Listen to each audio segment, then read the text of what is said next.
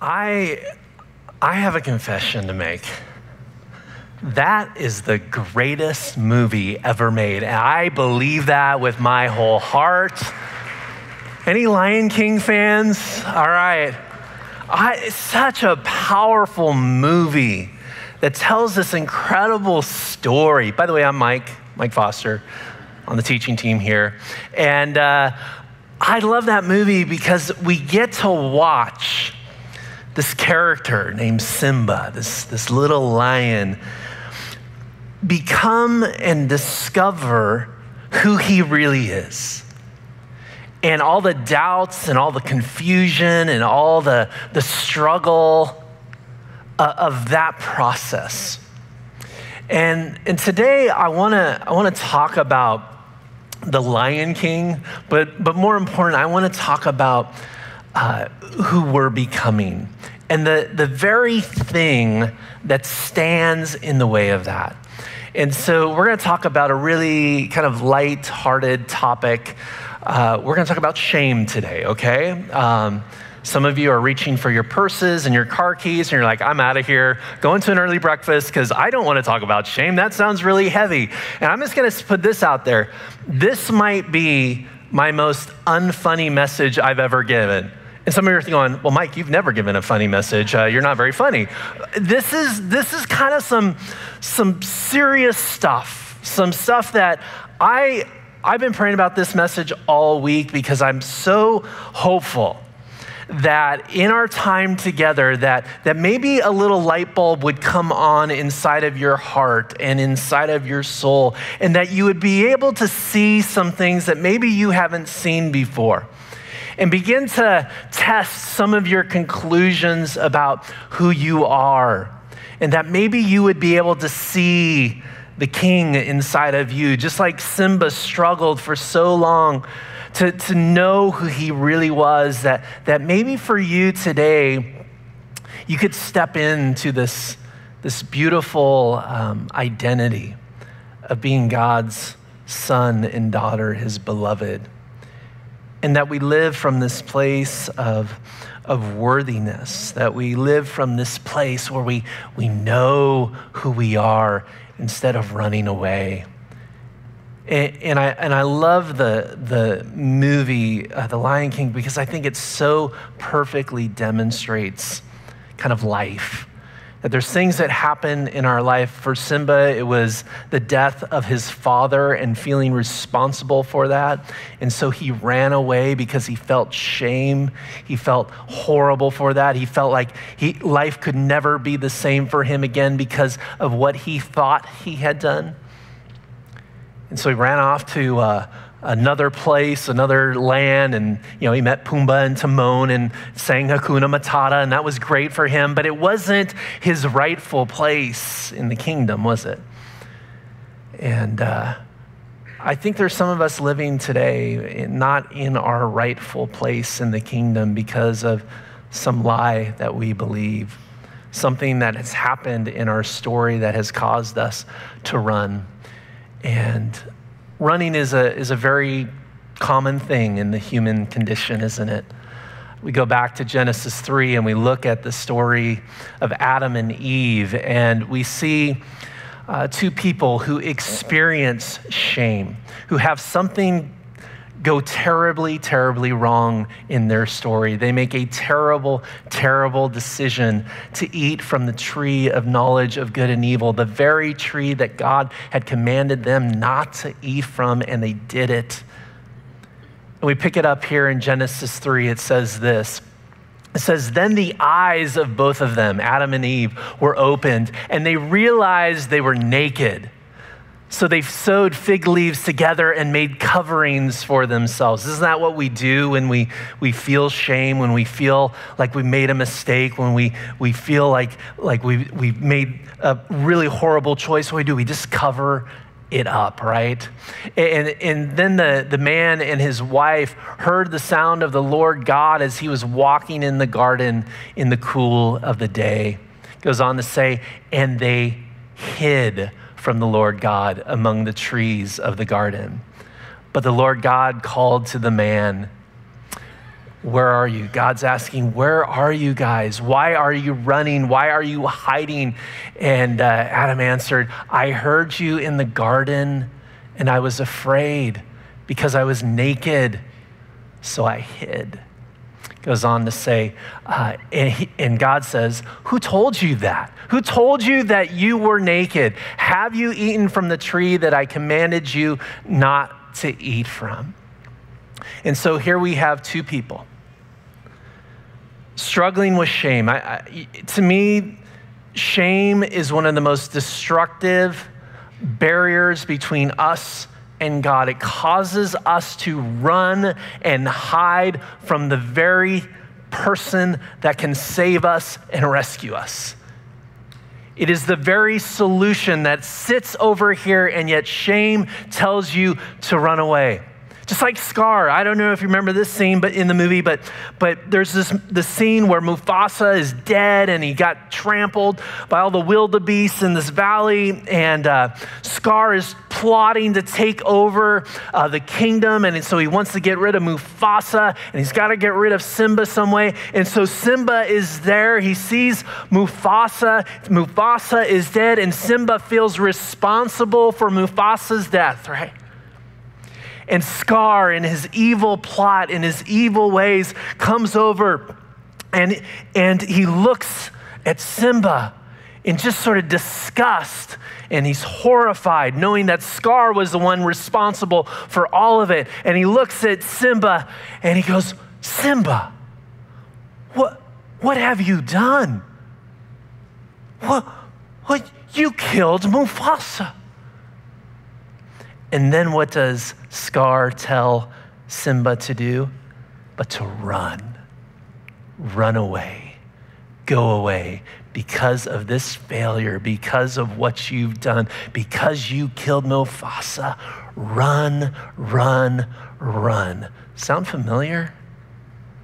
Run and hide. Here's what I know is that the enemy tells us to run away, but Jesus says, run to me.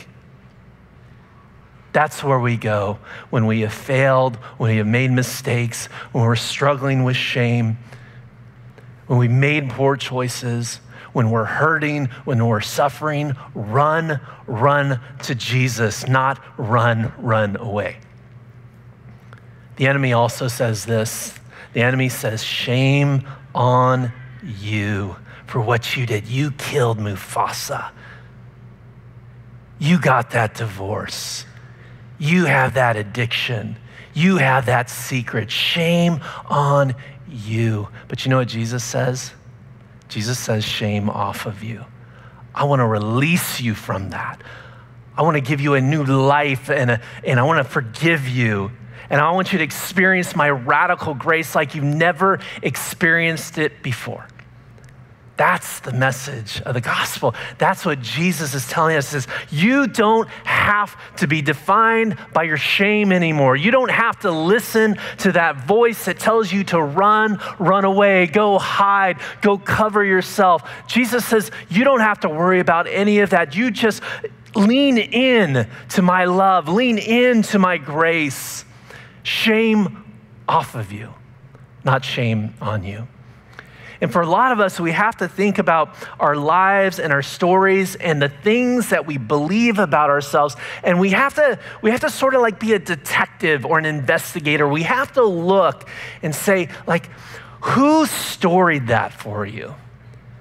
Who gave you that story? Just like Scar gave Simba a story that said, it's your fault, so run away. I imagine there's conclusions that you've come to about your life and about your story and your relationship with God and your relationships with other people, that there's something or someone who storied something for you. It told you something that just flatly was not true. Now, let me share something from my own story. Now, I've shared this piece of my story before, but early on in my childhood, there was sexual abuse. And a family friend took advantage of me as a kid, and it created this whirlwind inside of my heart, and I was so confused. There was secrets, there was shame, There's denial. There's just all this junk, this sticky, gooey, yucky shame in my heart. And because of that event, because of that trauma, because of that moment in my story, I believe certain things about who I was or what I was supposed to do. I mean, I ran as fast as I could from that moment. I wanted to get as far away from that story. Just like Simba did, right? He ran away from the place that he experienced that death of his father.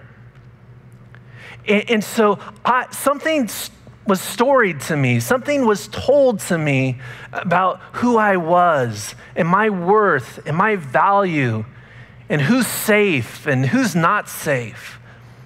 And it got corrupted and shame snuck into that moment. I think for some of us, our stories are loaded up with shame, not necessarily even because of an event, but maybe something that you heard from somebody. And a lot of times, shame is put on us by other people, and unfortunately, sometimes shame and condemnation is put on us by people who stand on a stage like this and use the gospel and use religion and use the Bible to make us feel less than, to define us by our unworthiness, your wicked heart, your horribleness, your sin. When God's saying, like, I get it. Yes, we're all messy. We all have brokenness in our stories, but you're my son and daughter. You need to operate as if you belong in the kingdom. That's who you are. And I think a lot of us believe a theology and read a Bible that's not true. And that's not correct. Let me do a little drawing here to explain. I think a lot of us, there's kind of two different Bibles. And to me, the Bible is a love story from God to you and me. It's telling us how much he loves you, how much he wants relationship with you, that he's not disappointed in you, that he desires for you to be a part of his family. And so I think we have two Bibles. We have, number one, what I call the religious Bible. And the religious Bible looks like this. It reads from Genesis 3 to Revelation 20, and it's the fall, Genesis 3, and then the judgment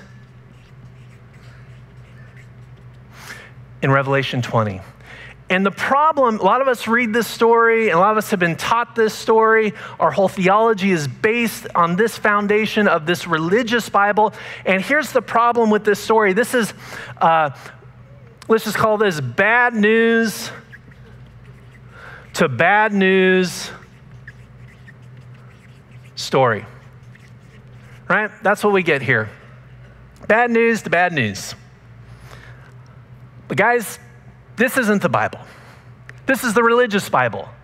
This is for some of us who grew up in the church or may have been in certain churches, this is what we have been taught. But the actual Bible, let's talk about the actual Bible, looks like this.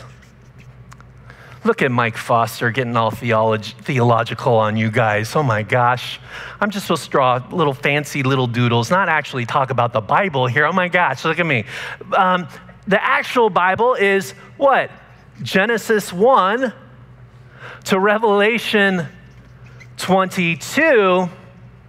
And Genesis 1 is the creation of heaven and earth, right? And Revelation 22 is the reunion of heaven and earth. This is the actual Bible. And you know what? I look at this story. This is a good news story. From good news to good news. And I'll tell you, like, I grew up in the church. I went to church every Sunday with my family. I went to Sunday school. I went to midweek Bible study. I went to vacation Bible school. I was fully indoctrinated. But I got to be honest, I actually got the religious Bible instead of the actual Bible. And so a lot of us have this experience, right? Where you come to church and you're not told who you really are. You're told that you're you're horrible and you're deceitful, and we're here to, like, as pastors, we're here to fix you. Let me just be real honest here. The reason why that religious Bible works, I'm probably getting in trouble for saying this, but the reason why that religious Bible works and the message of shame and condemnation works is because the person who's giving that message of shame and condemnation can now control you. It's about control, using fear to control you. And here's why, if you are a horrible person, if you're a sinner, if you're broken, if you're full of shame, you got to keep coming to me because I'm going to fix you. You need my teachings. You need my messages. Oh my gosh, Mike, you're going, wait, get off that soapbox, Foster. I am just telling you, that is used as a weapon against you instead of what Jesus offers in the story of the Bible is a message of freedom. See, you'll never hear a message of condemnation from this stage. I promise you that is not the heart of Jared or myself or anybody that stands on this stage. We want you to know that you are loved by God. We want you to know that forgiveness is there for you if you'll receive it. We want you to come into relationship with God's grace. We're not here to put shame on you. We're not here to condemn you. We're not here to make you feel less than. So what is shame? Let's talk about that. Give some different definitions, because my guess is some of you walked into this building or maybe have been sitting in the seats right now and going, this doesn't apply to me. I'm all good, feeling good about myself. Well, let's unpack this a little bit. So shame.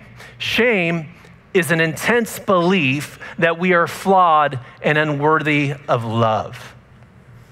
Again, a lot of times we learn these messages through trauma or rejection, through some difficult season. Sometimes it's because we had a certain season of our life where our life was out of control and we made really poor choices. And so we feel that we are unworthy of love, forever flawed, forever broken, no hope for us.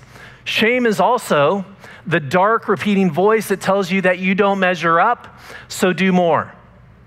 Some of you are so driven by performance and success that you're striving and reaching for something, and you just think from the superficial level, you think like, oh, I'm just trying to provide for my family. I'm just trying to, make a living. But underneath that is sitting there this idea that you're not enough, so do more. Work harder. Drive yourself. Drive, go, go, go. What is underneath? Shame. It's feeling that I'm not enough, so I have to do more. Shame is also a corrosive spiritual acid that soaks your soul in perfectionism, performance, rage, and legalistic religion. Now, let me just take a moment here and talk to the men in the audience. Women, you don't have to listen to this. Men, most of us don't identify with the word shame. Most of us go, nah, I'm good. I'm fine. I got some problems, but it's not shame. That's too loaded of a word. Let me tell you, if you are struggling with anger and volcanic rage, that is shame bubbling underneath the surface that is popping out of you, okay? That's the sign that there's something inside of your heart that God wants to heal. That means that you have come to certain conclusions, men, about your life and your value and who you are that needs to be dealt with. So shame, it's there, and we need to look at it. It's so hard to look at it, but here's why we got to look at it. Proverbs 4 says this, so above all, guard the affections of your heart, for they affect all that you are. Pay attention to the welfare of your innermost being, for from there flows the wellspring of life. You see, if we don't do that deep work, if we don't ask God to say, shine a light on the stuff inside of me. If we don't pay attention to that rage and that anger and that perfectionism and that performance and that legalistic religion that we love, if we don't pay attention to that stuff, we're compromising our entire life, because out of the heart flows the wellspring of life, and out of the heart is going to flow either the wellspring of life or the wellspring of death. Your choice. I don't need to get personal, but for some of you, this isn't just a sermon today. This is going to be an intervention, right? There's stuff that we just have failed to look at and failed to deal with because we've been afraid. Here's the deal. You're not actually broken. A lot of people tell you that. I think a lot of church people love to tell you that. You're broken, you're lost, you're a failure, you're cooked, you're done, you're hopeless. I get it. That message is pounded into our heads and into our hearts over and over again, but you're not broken. You are covered. You are covered with shame. You're making your very own Adam and Eve fig leaf garment. You're covering yourself with all of this stuff. And God says, I want to heal you. I want to truly set you free. I think it often looks like this, our stories. I brought myself here a big teddy bear, right? And the reason why we have a big teddy bear instead of a big lion is because the lion was like $200. And I'm like, that's too much, all right? So we got a bear, but here we got, you gonna stay there? All right. By the way, I begged them to let me take this home with me. My wife's in Africa for 2 weeks on a missionary trip, and I need somebody to snuggle with, so I'm gonna take this home with me. So we have here, this is going to represent your original self, your true self. You're born, you're created, you're lovely, you're beautiful, you're worthy. This, God created you. This is your original self. And then you start living your life and you come across some different moments of your life that are traumatic or hurtful, and maybe somebody says something really mean to you at school, and they say you're fat or you're ugly. And all of a sudden you feel less than, and you're covered up a little bit in shame. There's a layer of shame on your life. Or maybe you tell that girl in high school that you're in love with her, and you just want to go out with her and ask her out on a date, and she goes, I would never date you. Then there's another layer of shame. Or maybe, perhaps you were bullied. Somebody just pushed you around and you were afraid. And you didn't feel like you were included or fit in. And so there's this other layer of shame put on you. Or maybe even in your adult life, maybe you got fired from a job or had a financial crisis and you weren't able to figure it out and had to file for bankruptcy. Or again, maybe there's some broken relationship that's your fault and your responsibility, and it's because of your choices it ended. And then there's this other layer of shame put over you. What's happened here? We've lost the bear. We lost the original self. We lost that beautiful creature that is underneath all of these layers of shame. And this is what our lives look like. You are covered in it. And so what do? We look at this picture and we go, oh, I don't like that at all. I want to get away from that. People aren't going to like this. So what do? We set up another version of ourselves. I sit over here and I create what I call my false self. I call it Hollywood Mike. And Hollywood Mike is produced by Mike Foster himself. Executive producer, director, cinematographer, all controlled by me. And I create, I perform. I do what people want me to do. I'm a people pleaser. I say what people want me to say so they'll love me and welcome me. And I get a lot of praise for this. I get a lot of attention for this. People like this version of me. And so any praise and any adoration or any success, I all put it on this false self Hollywood version of Mike. And anything that goes wrong in my life, any of my brokenness or any of that stuff, I just throw it back onto this guy over here. More shame. That goes over there. And so what do we do? What do we need to do? We need to allow God to uncover and forgive and redeem and to remind us who we truly are so we can get back to this beautiful bear that's always been there. See, I believe this original self, this true self, is indestructible. It's there inside of you and it's there inside of me, and God is just wanting to release it and uncover it and heal it and set it free.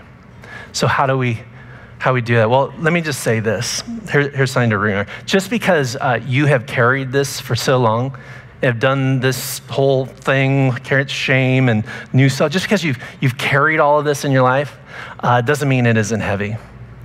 And if you're exhausted, if you're tired, if you're out of breath by life, it's because you have carried it for too long. And Jesus says, if you put that at the foot of the cross, if you trust me with that, if you allow me to begin to do the work to go back to your original self, life will get lighter. It will. So how do we transform the shame? Real quickly, 3 quick things. Number 1 is recovery. So recovery of our emotions and feelings. We stop the numbing. You see, how do we deal with this mess? How do we deal with this madness? How do we deal with this trying to live 2 lives and true self and false self and Hollywood Mike and shameful Mike? How do we do that? We just numb. We shut our heart down. So I'm inviting you to feel again, to feel anger, to feel sadness, to feel joy. Stop crushing those feelings and stop numbing and medicating and turning to a bottle or turning to drugs or turning to social media or turning to binge eating or whatever we're doing to medicate and numb the pain that we're in, and we begin to recover our emotions and our feelings. Number 2, it's uncovery. We hand the shame back. Take all that stuff that was on top of us and we hand it back. And we hand it back by asking ourselves a few questions. Number 1, we gotta look at our story and go, how did the shame get there? How did that belief, how did that value, how did that conclusion about my life actually get there? Who told me that? Who said that? Who was my scar? Who was my serpent in the garden? Who told me that? Who's telling me to run away? Then we gotta look at the facts and say, what is true here and what is a lie? You know, one of the things that we need to do as healthy adults and as adults is to look back at our story and as children, when we're younger, adolescents, even in our 20s, we believe certain things about our story and who we were, and we came to conclusions that a child would come to. But as healthy adults, we need to look back and challenge those conclusions. We need to ask ourselves, like, why did I believe, what is actually true about this event?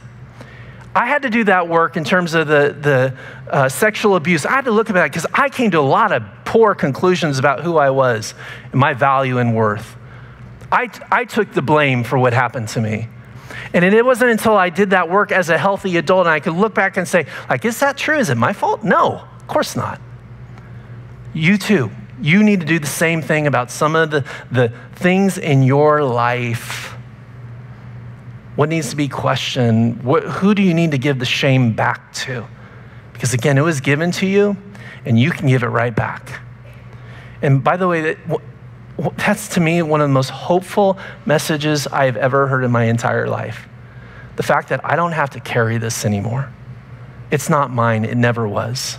I can give it back to that person, I can give it back to that event, or how about this, I give it to God. You carry God. All right, so uncovery.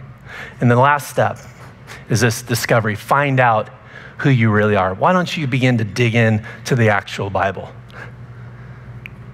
Why don't you begin to ask God to reveal things inside of you that are true and not a lie? Why don't you allow Jesus to write the story instead of letting shame write the story? There's this thing that I read about Michelangelo. And Michelangelo crafted this, probably one of the most stunning pieces of art ever in his statue of David. And many of you have seen this, and you remember this because he's naked, right? It's like, oh my gosh, he's fully naked. And he's there, and Michelangelo was a master. He was an incredible artist. And the story goes that somebody asked him about this statue of David, and how do you do that? Like, you start with this gigantic piece of marble, and how do you create David out of that? And Michelangelo said, all I did was chip away everything that didn't look like David. That's the work, my friends. That's what I'm asking you to do. In partnership with God, why don't we chip away everything that doesn't look like you, everything that doesn't belong to you? Why don't we chip away at the lies that we have come to believe about ourselves and truly experience the radical grace of God, to experience this amazing life that we can have with him? Chip away, be brave, be courageous, get that shame off of you so you can live. Let's bow our heads in prayer. God, thank you so much for who you are. God, for making us who we are. And God, may we anchor our lives in your love. May we understand who we are and that we don't have to run away.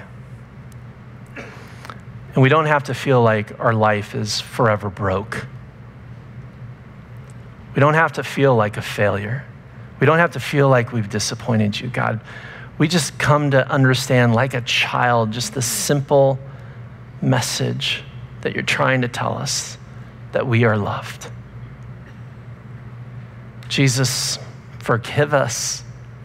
Forgive us of our sins, but also forgive us for believing our lies. And God, may we live with you, courageous, bold, fully ourselves. And we ask this in your Son's name. Amen.